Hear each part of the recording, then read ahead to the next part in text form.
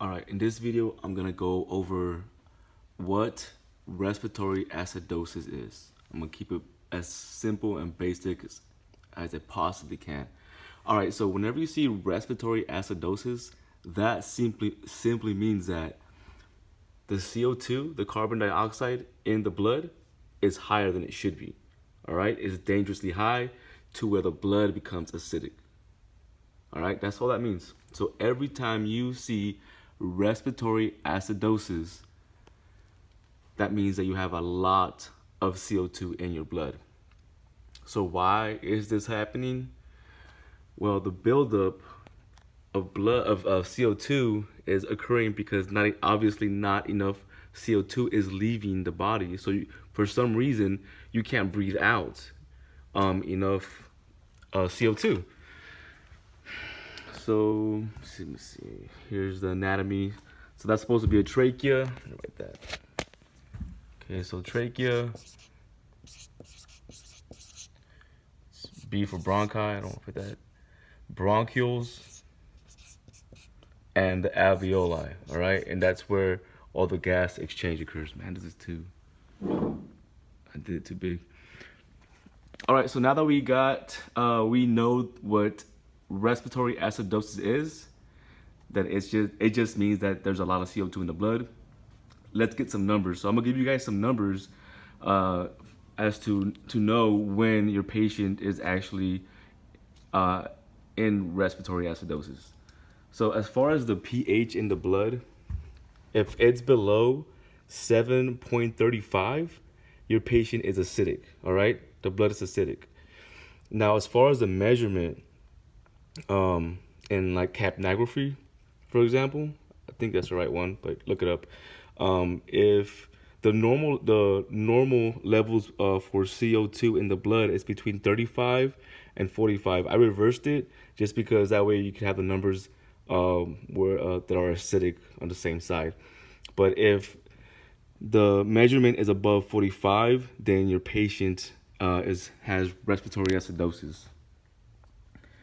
And let's go into what can possibly cause this. So what is going to cause your patient to not be able to breathe out a CO2 or enough CO2?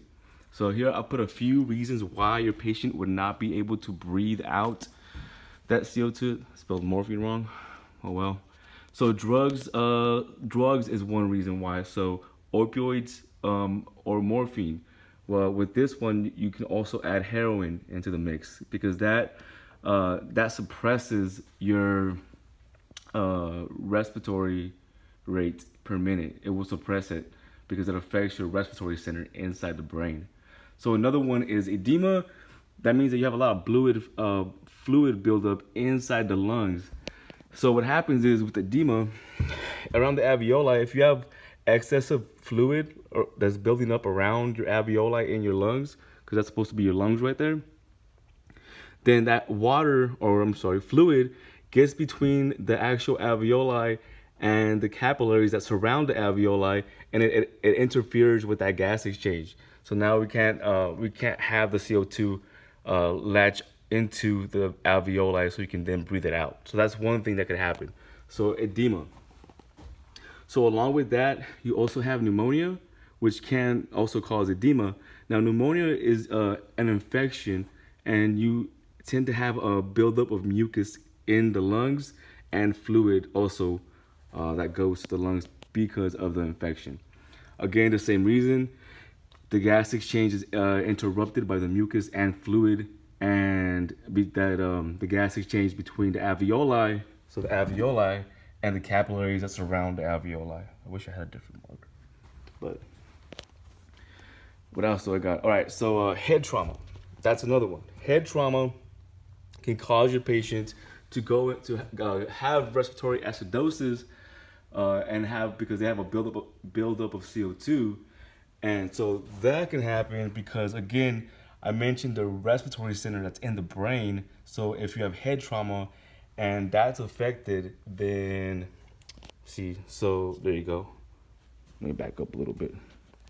So here are all the reasons why your patient may be going into respiratory acidosis or have respiratory acidosis. And then pulmonary emboli, that means that there's a blockage in one of the vessels going into the heart. I mean, into the lungs or leaving the lungs. All right, that's causing backup of blood from leaving, so you can't have that gas exchange. As far as bronchial spasms, that you get from asthma or a severe allergic reaction or anaphylaxis. It's the same thing as allergic reaction. Severe allergic reaction is anaphylaxis. So with that, with the part that's affected, all right, so with edema and pneumonia, we're concerned about the alveoli. That's what's being affected. That's the part that's being affected in the system. Now, with emboli, vessels, other vessels are being affected. The ones that leave the capillaries or bring blood to the capillaries. With bronchial spasms, obviously the bronchioles, these little pipes that branch off from the bronchi, are being affected. So if they're spasming, then air is not going to be able to go through them, so CO2 can't be taken out of your system. So that's pretty much it. To keep it simple, respiratory acidosis just means that you have a higher concentration of CO2 in the blood than you should. That's really all it means. Why do you have an increase of CO2? Because you can't get the CO2 out for some reason. You can't breathe it out. Can't get out of your system. Now, what can cause you to not be able to breathe out CO2? Drugs, edema, pneumonia, trauma, head trauma specifically, pulmonary embolism, bronchial spasms.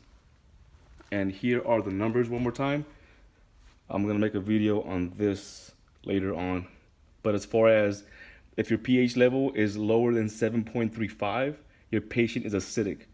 If the CO2 measurement is above 45, then your patient is acidic, all right?